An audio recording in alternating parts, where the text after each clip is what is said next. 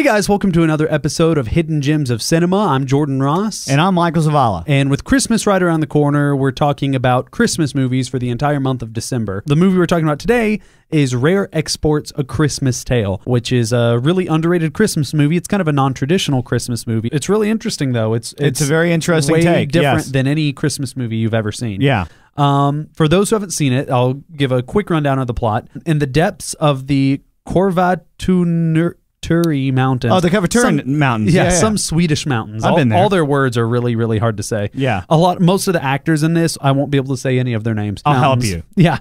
Michael's our linguist. Yes. Our resident linguist. In the depths of some Swedish mountains, 486 meters deep, lies the closest ever guarded secret of Christmas. The time has come to dig it up. This Christmas, everyone will believe in Santa Claus. So that's the IMDb synopsis. Basically, it's kind of the story of Krampus, which a lot of people know. It's this version of Santa Claus that focuses on punishing the naughty kids rather than giving presents to the good kids. This movie started out as a short film on YouTube that got a lot of positive feedback and ultimately led to the feature film, which was kind of cool. Yeah. They did like a crowdfunding thing? Yeah, I guess so. So this is the first time I sat down and watched this entire movie, though, and I really enjoyed it. What did you think of it? I thought it was an interesting... I've never really watched these, horror Santa or foreign movies. Films, really, either. I don't really watch foreign films. It's the second foreign film we've done. I thought it was an interesting take. It's not the Jolly Santa that we're all used to, so...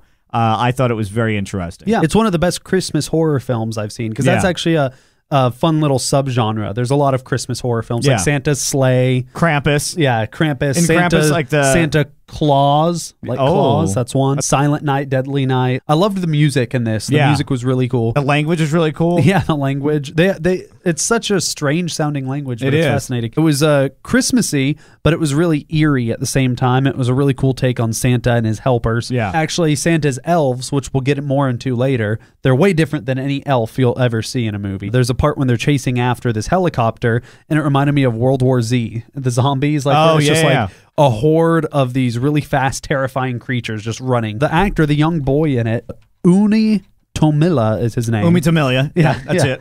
He's a really good young actor, though. He reminded me of the little kids in like the old adventure movies, like The Goonies or Stand By Me or The Explorers. Kind of like this smart little kid who's on an adventure, right? Who has to be braver than he's ever been before. And I think he did a really good job in this, even though I couldn't understand him.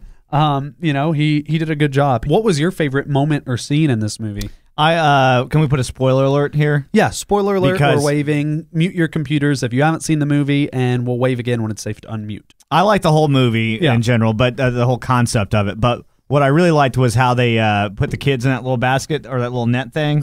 And then I just like being in that situation. Would you put your child like, you know what, we need to catch this guy? Oh yeah, let me put my child in this big net thing. And try to attract them as bait. Use your kid as bait. Yeah. I mean, desperate times calls for desperate measures. You got to do what you got to do. I'd use your baby as bait. Yeah, I would. Yeah, if I have to. I'd use your babies. Right. Yeah, you can use all three of them. Yeah, little Jamal. Yeah, little Jamal. My favorite moment was the scene they realize that the man they have isn't Santa, but rather one of Santa's elves. Then they get attacked by dozens of them, and it's just a bunch of old naked dudes. Right. It's really creepy though. Yeah. Another thing I liked in it was that they didn't show the thawed out Santa.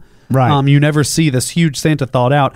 And if it was a big budget American movie, I'm sure they would have. It probably would have been this big battle with a giant Santa. It leaves a little mystery there, and it kind of leaves it open for a sequel. Yeah, And it also leaves it up to the audience to kind of come up with it on their own. And also, if you watched closely, when the kid is going through the book of like the old Christmas legends of Santa, there's some with the same horns you see sticking out of the ice. There's pictures in the book of like the Santa. Yeah, so you kind of see him. So you see what he looks like. Yeah, those are my two favorite moments. Waving again, so you can unmute your computers. Definitely, if you're looking for a non-traditional Christmas movie to watch this holiday season, if you're tired of It's a Wonderful Life or Miracle on 34th Street, then maybe you should check this out. And if you like horror, do you want movies, the moon, Mary?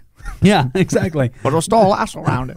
No, definitely check it out if you like Christmas movies or horror movies or Christmas horror movies. Or horror movies. Or horror movies, yeah. Thanks so much for watching this episode of Hidden Gems of Cinema. If you have any suggestions for movies you think are underrated, underseen, or underappreciated, let us know in the comments section or message us or email us. And if we pick a movie that you recommend, then we'll give you a shout out in that episode. Be sure to subscribe to our channel and follow us on all of our social media accounts. Until next time, I'm Jordan Ross. And I'm Michael Zavala. See ya.